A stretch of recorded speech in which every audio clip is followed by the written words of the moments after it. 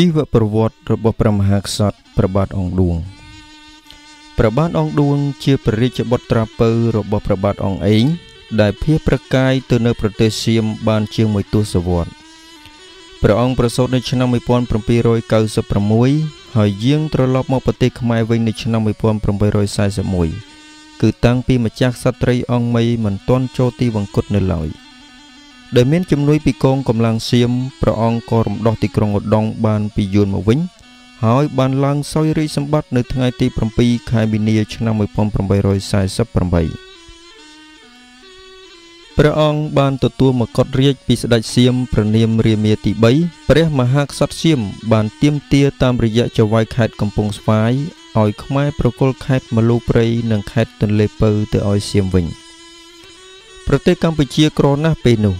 ទីក្រុងនិងទីរួមខេត្តសុទ្ធសឹងតែផ្ទះស្លឹកតូចធំពីព្រោះតែកងទ័ពបរទេសបានឈ្លានពានដុតកំទេចខ្ទេចខ្ទីអស់ទ្រព្យសម្បត្តិដែលមានតម្លៃ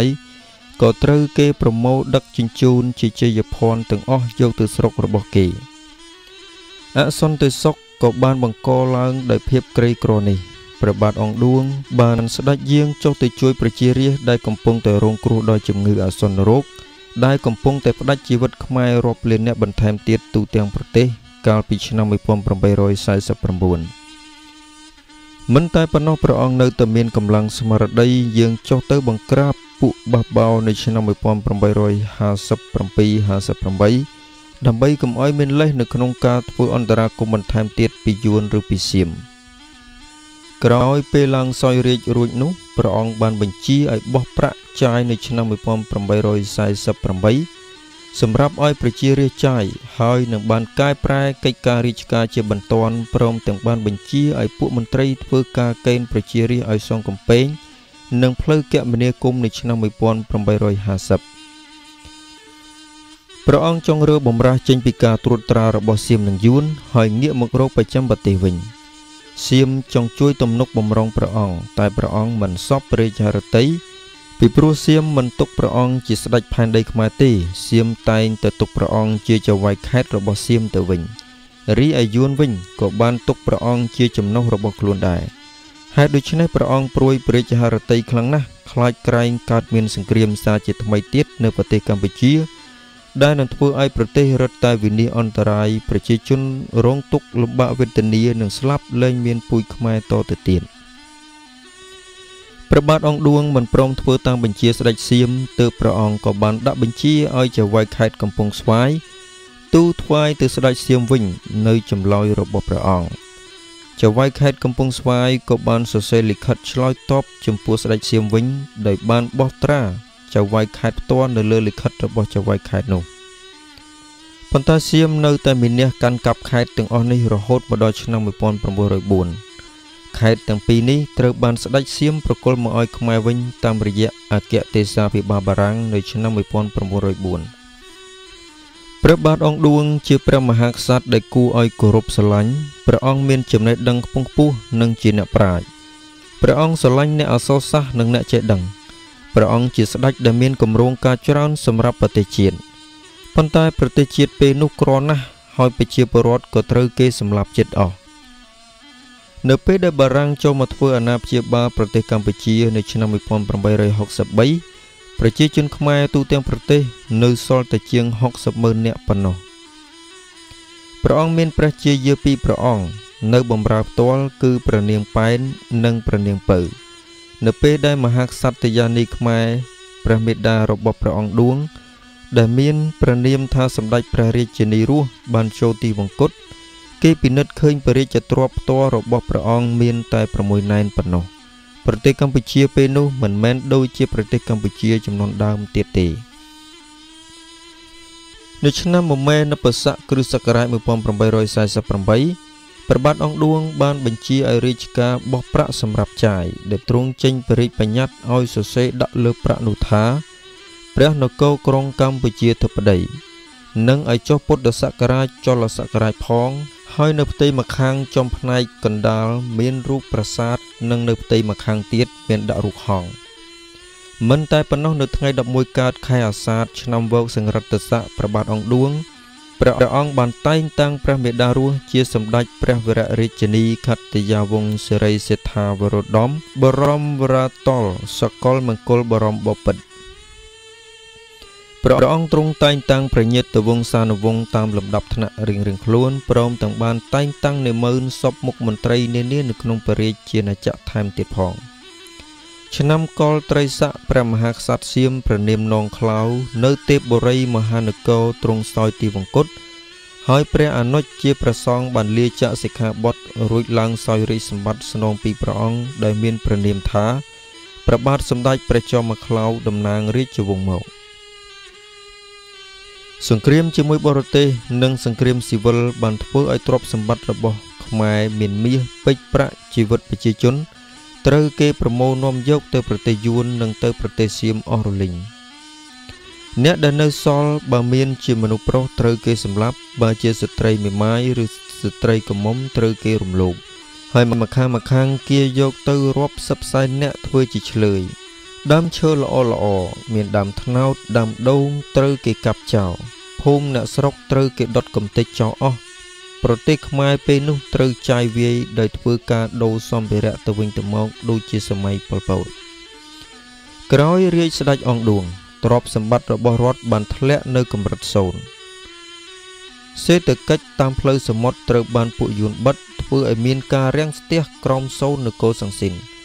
ដូច្នេះខ្មែរត្រូវទៅបើកកំពង់ផែទឹកប្រៃមួយនៅខេត្តកំពតសម្រាប់កប៉ាល់សមុទ្រពីខេត្តកំពតទៅសិង្ហបុរី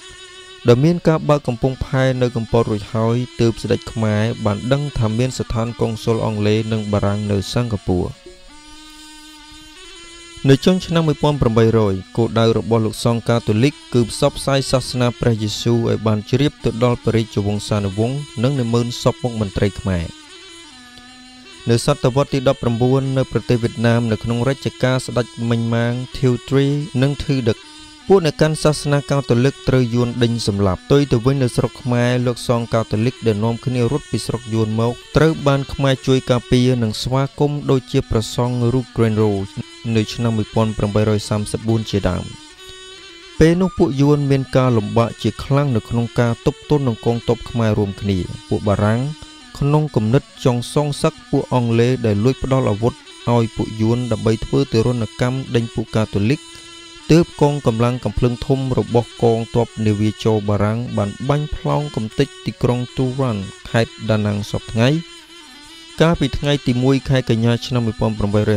1858និងសម្រុកកាន់កាប់ទីក្រុងព្រៃនគរនៅថ្ងៃទី17ខែកុម្ភៈឆ្នាំ1959ហើយប៉ុនប៉ងកាន់កាប់ទឹកដីកម្ពុជាក្រោមទាំងអស់នៅខែវិច្ឆិកាឆ្នាំ1853ព្រះបាទអង្គឌួងបាននឹកឃើញដល់ប្រទេសបារាំងដែលព្រះអង្គធ្លាប់បានដឹងថាមានទំនាក់ទំនងល្អជាមួយនឹងប្រទេសសៀមនៅខែវិច្ឆិកាឆ្នាំ1853ក្រោយពេលដែលបានព្រះរាជតម្រិះយ៉ាងល្អិតល្អន់មកទើបព្រះអង្គបានឲ្យមន្ត្រីខ្មែរពីររូបដែលមានដើមកំណើតជាជនជាតិប៉ូទុយហ្គេសនិងកាន់សាសនាកាតូលិកគឺអុកញ៉ាកុលដឺម៉ុងតេរ៉ូនិងអុកញ៉ាប៉ែនឲ្យនាំព្រះរាជសាររបស់ព្រះអង្គទៅប្រគល់ជូនឯកអគ្គរដ្ឋទូតបារាំង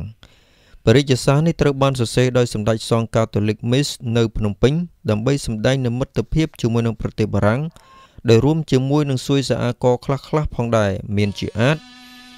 ភ្លុកដំរីធំចំនួន4ស្នាញរមាស2ជ័ររុង7បាវដែលមានមួយបាវទម្ងន់300គីឡូក្រាមស្ករ7បាវនិងម្រេចស7បាវសួយសាអាករទាំងអស់នេះត្រូវដាក់ទៅក្នុងកប៉ាល់ឈ្មោះថាឡាកាព្រីស្យូដែលជានាវារបស់លោកហ្គាស្យ៉ុងដែលមានភារកិច្ចដឹកយកទៅប្រគល់ទៅឲ្យលោកចៅហ្វាយក្រុង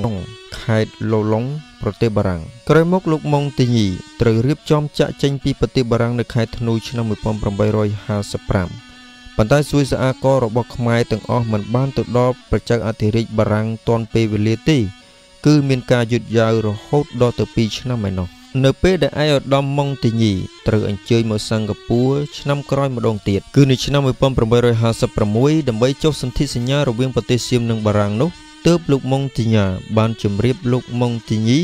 ថាលោកមិនទាន់បានទទួលបញ្ជាអ្វីស្ដីអំពីរឿងប្រទេសកម្ពុជាពីក្រសួងការបរទេសបារាំងនៅឡើយទេ លោកម៉ុងទីញីក៏បានកោះអញ្ជើញសម្ដេចសងមីសដើម្បីមកសាកសួរពីគោលបំណងរបស់ព្រះមហាក្សត្រខ្មែរការលួចខ្សឹបខ្សៀវគ្នាស្ងាត់តាមការទូតនេះបានលេចលឺដំណឹងនេះដឹងដល់ស្ដេចស្រុកសៀមហើយស្ដេចសៀមក៏ចាប់ខ្ញាល់នឹងប្រកូនណាអងឌួងនៅថ្ងៃទី26ខែមិថុនាឆ្នាំ1856លោកម៉ុងទីញីបានចេញដំណើរពីសិង្ហបុរីហើយមកដល់ទីក្រុងបាងកកនៅថ្ងៃទី9ខែកក្កដានៅថ្ងៃទី12លោកអគ្គរដ្ឋទូតបារាំងត្រូវបានទទួលដោយលោកក្រឡាហោមដែលជានាយករដ្ឋមន្ត្រីសៀមនៅថ្ងៃទី21ខែកក្កដាព្រះមហាក្សត្រប្រទេសសៀមបានទទួលឯកឧត្តមម៉ុងទីញីដែលជាព្រះរាជតំណាងរបស់ព្រះមហាក្សត្រប្រទេសបារាំងហើយនៅថ្ងៃទី29ខែកក្កដាក៏មានការចាប់ផ្ដើមចរចាគ្នារវាងសៀមនិងបារាំងទីបញ្ចប់បារាំងសៀមបានចុះហត្ថលេខារួមគ្នាដែលបានប្រព្រឹត្តទៅនៅថ្ងៃទី15ខែសីហាឆ្នាំ1856នៅថ្ងៃទី7ខែកញ្ញាព្រះបរមរាជវាំងនៅទីក្រុងបាងកកបានធ្វើឲ្យមានការយឺតយ៉ាវដោយចេតនាចំពោះបរិយាចុតម៉ាយរបស់ស្ដេចថៃដែលត្រូវផ្ញើទៅស្ដេចអធិរាជបារាំងអំពីការព្រមព្រៀងគ្នាខាងលើនេះលោកម៉ុងទីញីបានទៅថ្វាយបង្គំលាស្ដេចសៀមនៅថ្ងៃទី19ខែកញ្ញាមុននឹងឡើងកប៉ាល់ឈ្មោះម៉ាក់សូដើម្បីបន្តដំណើរមកខេត្តកំពតនៅថ្ងៃទី5ខែតុលាឆ្នាំ1856ឯកឧត្តមម៉ុងទីញីត្រូវបានទទួលស្វាគមន៍យ៉ាងរាក់ទាក់ដោយលោកអុកញ៉ាទេពអ៊ឹមដែលជាចៅហ្វាយខេត្តកំពតលើកនេះឯកឧត្តមម៉ុងទីញីដែលជារាជទូតគោចររបស់អធិរាជប្រទេសបារាំងមិនដឹងថាព្រះចៅក្រុងសៀមបានលួចបង្កប់មន្ត្រីរបស់ព្រះអង្គម្នាក់នៅក្នុងកប៉ាល់នេះទេអុកញ៉ាទេពអ៊ឹមបានជម្រាបដល់លោកម៉ុងទីញីអំពីបំណងដែលស្ដេចអង្គឌួងចង់បានពីប្រទេសបារាំងស្រាប់តែពេលនោះមន្ត្រីសៀមដែលបង្កប់ខ្លួនបានចេញមកស្ដីបន្ទោសលោកអុកញ៉ាចៅហ្វាយខេត្តកំពតយ៉ាងខ្លាំងដែលបណ្ដាលឲ្យការសន្ទនារវាងលោកម៉ុងទីញីនិងចៅហ្វាយខេត្តទេពអ៊ឹមបញ្ឈប់ការពិភាក្សាគ្នាតទៅទៀតតែប៉ុន្មានថ្ងៃក្រោយមកទើបព្រះបាទអង្គឌួងបានធ្វើចុតម៉ាយពីរទៀតជាសម្ងាត់គឺមួយច្បាប់ផ្ញើទៅជូនលោកម៉ុងទីញីហើយមួយច្បាប់ទៀតផ្ញើទៅថ្វាយព្រះចៅអធិរាជបារាំងណាប៉ូឡេអុងទី3នៅក្នុងពរាជចុតម៉ាយទី2នេះព្រះអង្គបានរៀបចំដោយសង្ខេបអំពីរឿងជិះជាន់សង្កត់សង្កិនរបស់ពួកយួនមកលើប្រជាពលរដ្ឋនិងថ្នាក់ដឹកនាំប្រទេសខ្មែរតាំងពីចំនួនស្ដេចអង្គច័ន្ទនិងចំនួនព្រះរាមរបស់ព្រះអង្គគឺព្រះបាទអង្គអ៊ឹមក្រោយមកមានសង្គ្រាមដណ្ដើមរាជបល្ល័ង្កដែលមានសៀមជាជំនួយព្រមទាំងការរំលោភយកទឹកដីកម្ពុជាក្រោមពីសំណាក់យួននៅទីបញ្ចប់ព្រះបាទអង្គឌួងបានសុំអង្វរឲ្យព្រះចៅអធិរាជបារាំងជួយដើម្បីកុំឲ្យបាត់បង់ទឹកដីខ្មែរនៅកម្ពុជាក្រោមដែលស្ដេចអាណាមបានរំលោភយកទៅដោយខុសច្បាប់មួយឆ្នាំក្រោយមកលោកម៉ុងទីញីត្រូវអញ្ជើញទៅបំពេញបេសកកម្មនៅប្រទេសសៀមនិងប្រទេសចិនទៀតដោយលោកម៉ុងទីញីបានទទួលព្រះរាជបញ្ជាពីអធិរាជបារាំងក៏ចុះកិច្ចព្រមព្រៀងជាមួយស្ដេចខ្មែរ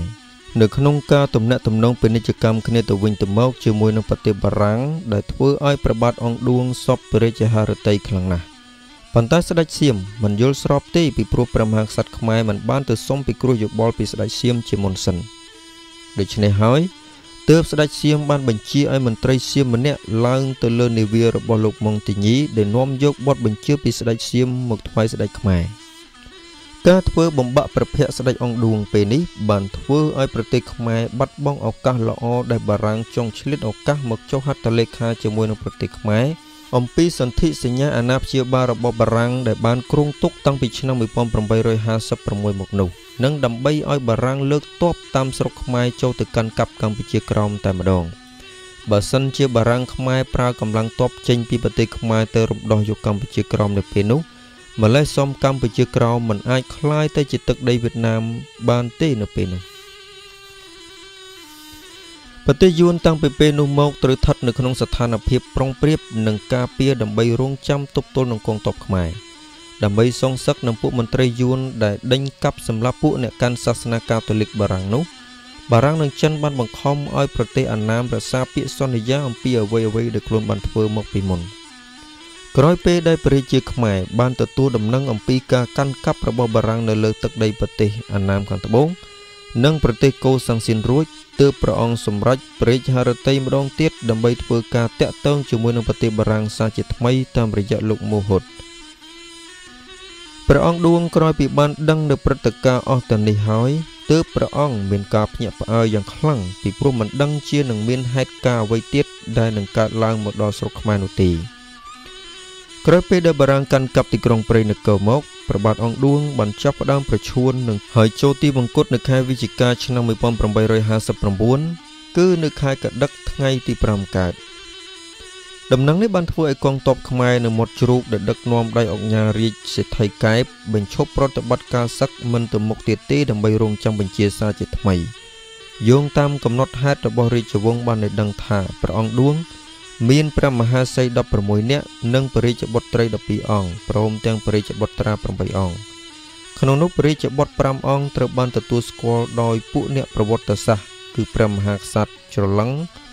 អង្គរាជាវតីឬព្រះនរោត្តមមានប្រជជន26ព្រះវស្សា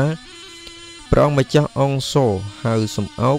ឬស៊ីសវ័តប្រជជន20ព្រះវស្សាព្រះអង្គម្ចាស់ជ័យវុធាអង្គសិវុធាហៅសំអួរប្រជជន16 19ព្រះវស្សាព្រះអង្គម្ចាស់អង្គសិរីវង្សហៅសំអៀចព្រះអង្គម្ចាស់អង្គនពរតហៅសំអ៊ុតក្រោយស្ដេចអង្គឌួងចូលទីវង្គតប្រទេសកម្ពុជាក៏បានធ្លាក់ទៅក្នុងសង្គ្រាមស៊ីវិលម្ដងទៀតដែលបង្កឡើងដោយជនជាតិយួននិងសៀមនៅពីក្រោយខ្នង